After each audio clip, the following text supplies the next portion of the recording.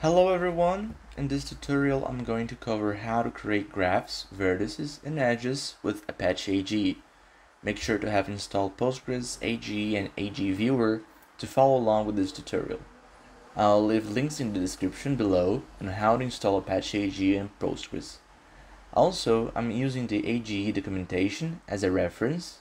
If you want a more in-depth explanation about the things I'm showing here, I recommend reading it.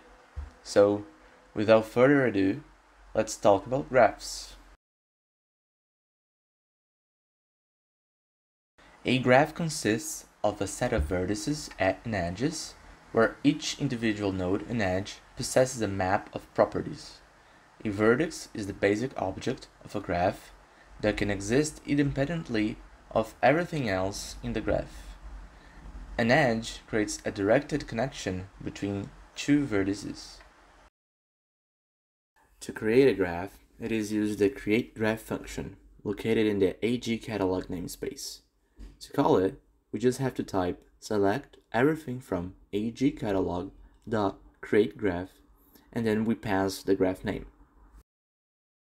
To explain how to create vertices and edges, first off, I'll need to explain how graph querying with AG and Cypher works. Cypher queries are constructed using a function called Cypher in AG catalog. Cypher executes the Cypher query passed as an argument. Here is the syntax for it. And note that if a Cypher query does not return results, a record definition still needs to be defined. AGE uses a custom data type called AG type, which is the only data type returned by AGE. AG type is a superset of JSON and a custom implementation of JSONB. Here is the representation of it. Here is how we can create vertices for the graph using Cypher.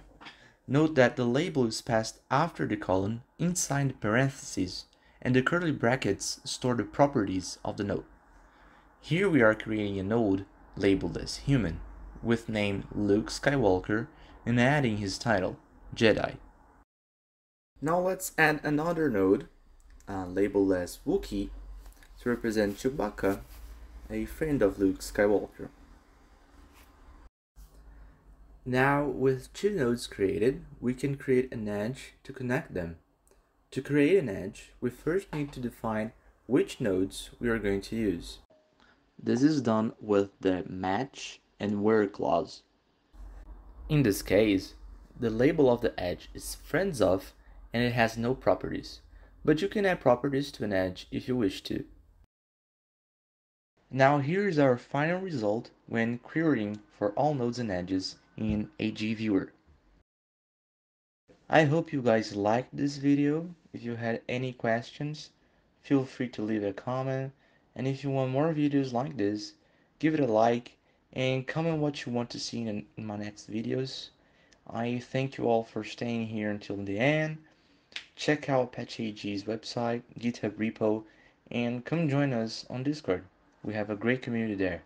Thank you and bye-bye.